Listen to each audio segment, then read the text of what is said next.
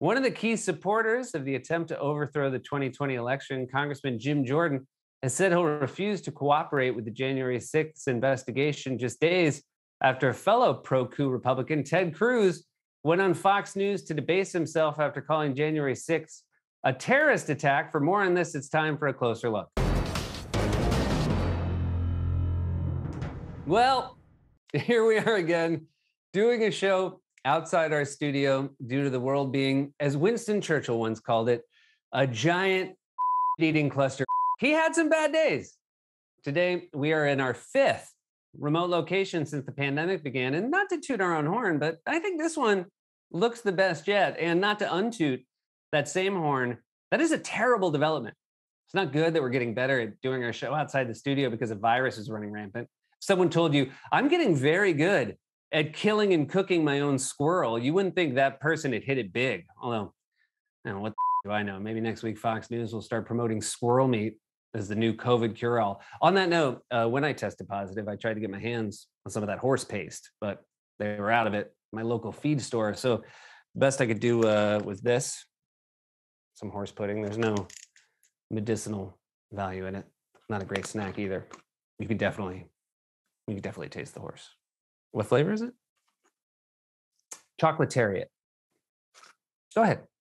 Groan. I can't hear you from home.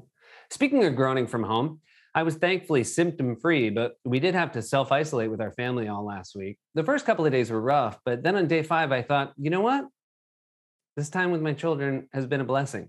At which point I realized the virus had infected my brain. I do attribute my lack of symptoms to the fact that I was vaccinated and boosted, because it was definitely not my natural physical constitution. I mean, look at me.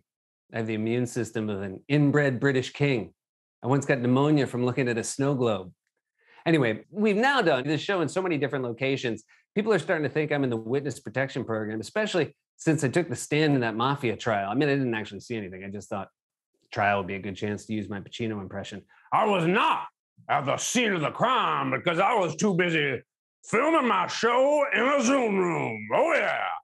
You know, I thought it would be weird doing the Pacino without the standing ovation from the audience, but it was fine. It was exactly as rewarding. Look, I swear to God, I'm going to talk about the news soon. But one final piece of housekeeping. The most popular / most reviled part of my quarantine shows was the talking sea captain painting. Now, I'm not currently in my in-laws' home. I have no idea whose apartment this is. I'm not currently in my in-laws' home where that painting resides, but have I got a story for you. A few months ago, I'm doing a Q&A with my studio audience, and this lovely woman named Mary Lagarde says she's an artist who wants to make me my own painting of the sea captain in case I do at-home shows again, to which I said, I'm not doing at-home shows again, you buffoon. Happily, just in my head, not out loud, because, you know. Even better, Mary said she wanted to paint the captain's wife, too, and asked who I thought the captain's wife should be based on. And, well, I'm not upset with my choice.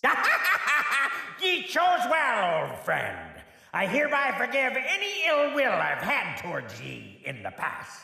Oh, man, I'm just so glad you're happy. What kind of things do you do together? Well, we both love treasure, be it rubies, emeralds, or diamonds.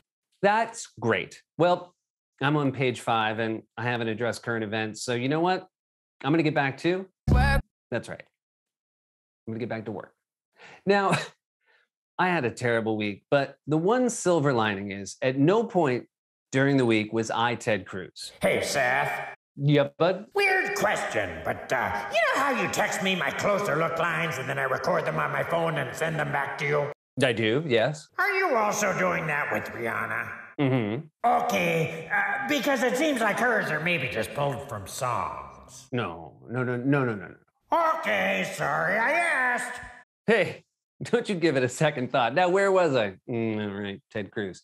Anyways, as you probably seen, the big news in politics while I've been away has been the sight of a United States Senator going on TV to humiliate himself and beg for forgiveness for the grave sin of condemning a violent insurrection aimed at overthrowing American democracy. It was so pathetic.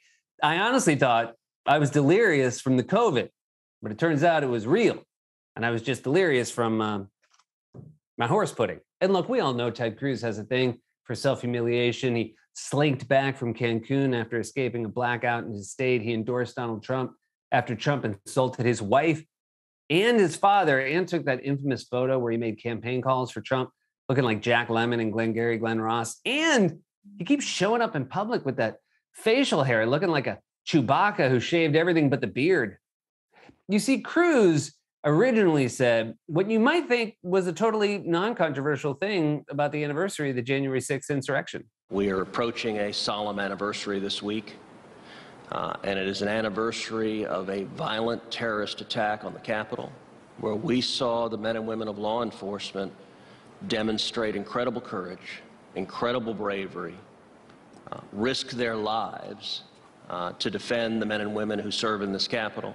I mean, it's the right thing to say, even though it's definitely a little weird to condemn an attack you helped whip up by spreading the very lies that fueled that mob. It's like when OJ promised to find the real killer, except in Cruz's case, it's arguably worse because he's doing it at the scene of the crime. Imagine if OJ had gone back to the house to look for the clues. Whoa, who left these gloves here? These are supposed to go in the armoire, guys. They shrink if you leave them outside. But the actual language Cruz used was pretty standard fare. In fact, it's the bare minimum, he should have said. If anything, the only part that was surprising about it was that it was a fairly normal thing from a guy who was anything but normal. On top of being one of the most disliked politicians on the planet, he's also one of the weirdest. Dude posed with a butter cow, dug into some queso on camera, and appeared to eat a booger on stage during a live national debate like he was trying to win money on some weird Japanese game show. Anyway, the point is, even that bare minimum condemnation of the January 6th attack was apparently too much for the new enforcers of Republican orthodoxy like Tucker Carlson.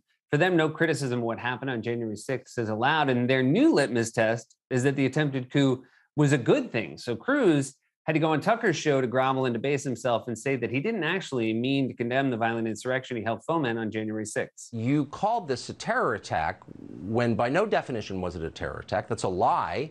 You told that lie on purpose, and I'm wondering why you did.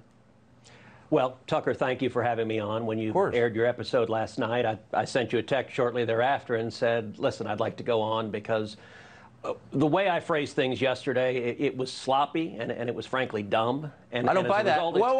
I don't buy that. Look, I've known you a long time, since before you went to the Senate. I do not believe that you used that accidentally. I just don't.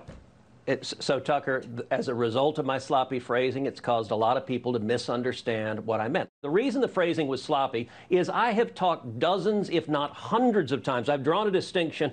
I wasn't saying that the thousands of peaceful protesters supporting Donald Trump are somehow terrorists. I wasn't saying the millions of patriots across the country supporting President Trump are terrorists, and that's what a lot of people have misunderstood that comment. Wait a second, but hold on. What you just said doesn't make sense. Tucker, I agree with you. It was a mistake to say that yesterday. Wow, I knew Ted had a thing for self-humiliation, but that is next level. Imagine begging for forgiveness from a cable news host while he sits there with that look he always has on his face like he's trying to remember the name of the other guy from Wham.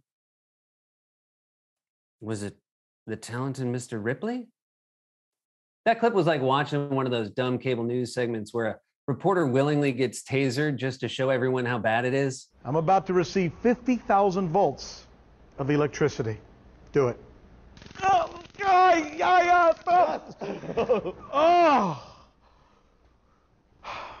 It hurts. Or it was like watching one of those Jackass clips where someone has to glue their ass cheeks together or get smacked by a giant hand. What's up, dude? Yeah, dude. Help out this crowd, brother. And those two clips are from our new segment, Simpler Times. By the way, Simpler Times now refers to any time before noon today. That performance was so embarrassing. Cruz even got mocked by the graphic under him as he was talking, which said cruising for a bruising. How much more humiliating can it get? That'd be like if my staff started putting up graphics below me while I was talking without my permission, which could never happen because I see every graphic before it airs on this show.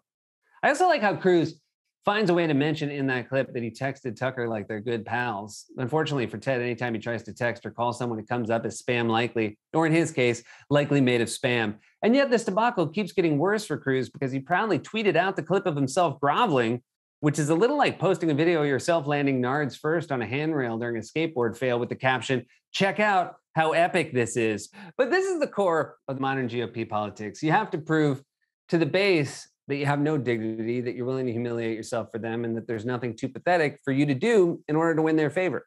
That's why they all slinked back to Trump after he brutally mocked and insulted all of them, because reverence and loyalty to Trump above all else is the litmus test for GOP politics. That's also why key figures in the attempted coup are now refusing to cooperate with the investigation into what happened on that day, like Ohio Congressman Jim Jordan, who announced that he won't cooperate with the committee despite repeatedly insisting he had, quote, nothing to hide. Although it certainly seems like he did have something to hide, given this incredibly cagey interview he did a while back with a reporter who asked him if he talked to President Trump on the day of the insurrection. Yes or no, did you speak with President Trump on January 6th?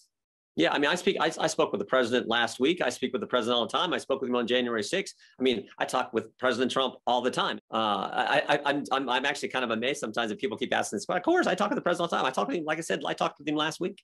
On January 6th, did you speak with him before, during, or after the Capitol was attacked? I'd have to go. I spoke with him that day after. I think after. I don't know if I spoke with him in the morning or not. I just don't know. I'd have to go back and. I mean, I don't know that when those conversations happen. But I gotta go back. I gotta go back. I gotta go. But I mean, I gotta go back. Better go back. Those were straightforward questions, and he melted down like a Coen Brothers villain. If a cop interrogated someone and they started talking like that, they'd open the door and shout, "Yep, yeah, never mind.